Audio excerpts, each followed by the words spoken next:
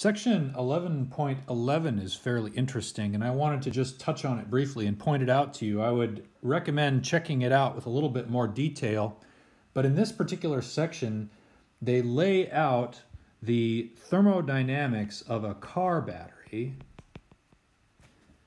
and the car battery's reactants we will cover a little bit more on the next slide, but its ingredients are lead oxide, sulfuric acid, and solid lead.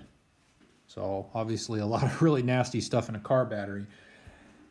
And it's a little bit hard to imagine this, but they actually make a reversible Carnot engine out of the thermodynamics and the heat released by this reaction, because it is an exothermic reaction. And then they compare that to how much electrical work is capable of being done. So let's first write down the electrical work. And that is, of course, just equal to the negative delta G of this reaction, which we could calculate using the methods in this chapter. We've already seen how to calculate the delta G of the reaction.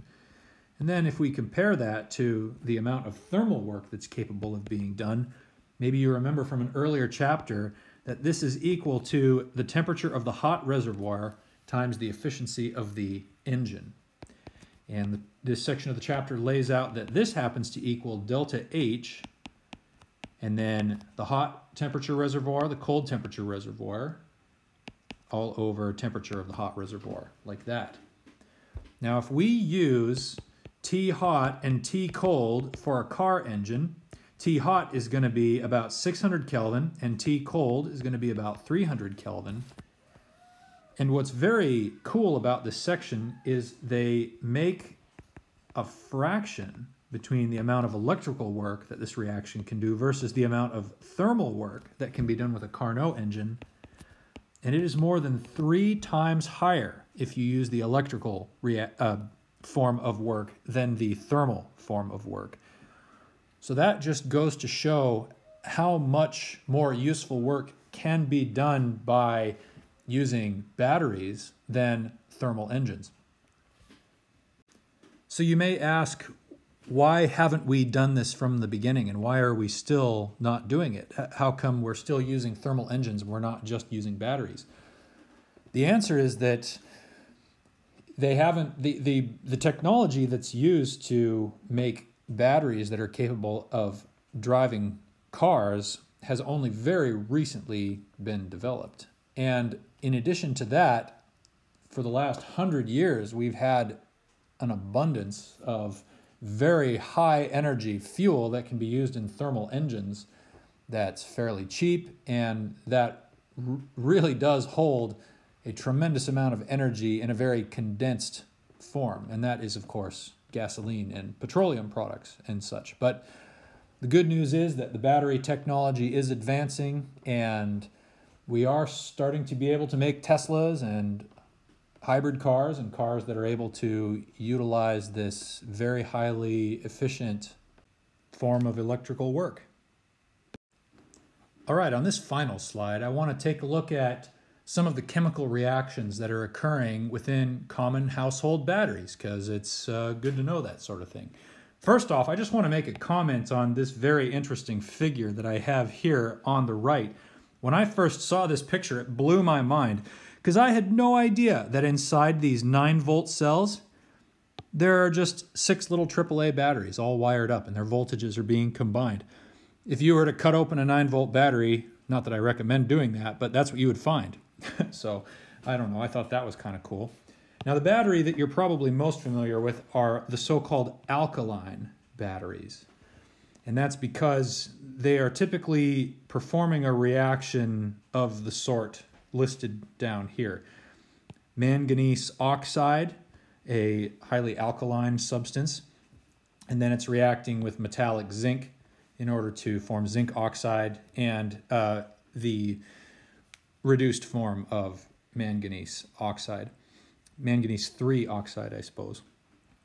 And that's not necessarily the only reaction that's occurring here. I found a number of other batteries in my drawer, and I'm taking a look at them.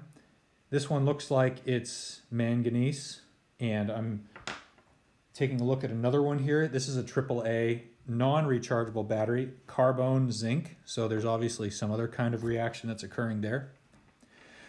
Another battery that you're probably highly familiar with, if you've ever had to have AAA come and jump your battery for you, or if you've ever had to have someone else help you out with a battery jump, is the car battery.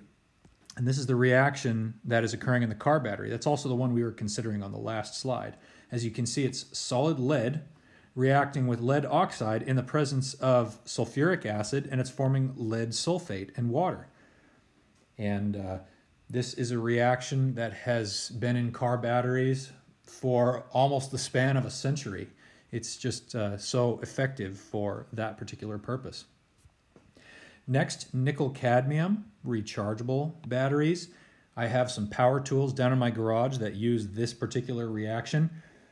The batteries are no longer even rechargeable, because even if you have a rechargeable battery, there's only a certain number of times they can recharge, and they are quite old. I inherited them from my grandfather. But this is the reaction that is occurring in those. Those are sort of the more old-fashioned style rechargeable batteries, nickel cadmium. Boy, just like the car battery, you've got a toxic heavy metal in that cadmium. So you definitely don't want to cut open that type of battery and mess with the contents. The toxic heavy metal will definitely not agree with you.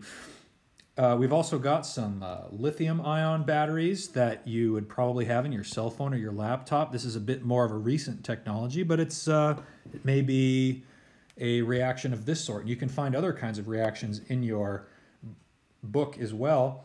So here I've got some other kinds of batteries. This one is mercury cadmium. Oh my gosh, like this is one that I found in my drawer, and it's like, wow, that's that's definitely not one that I want to cut open. Gosh, both mercury and cadmium. Let's see, I've got one here that is nickel cadmium. Okay, so that's that third item I was just showing you there. So anyway, clearly you get the idea. It might be interesting to see what all kinds of batteries you're able to discover in your own parents' drawer or something like that. Anyway, this concludes our Chapter 11 lectures, and this actually concludes the thermodynamics portion of the course. So give yourself a nice pat on the back and a nice round of applause. You've completed thermodynamics.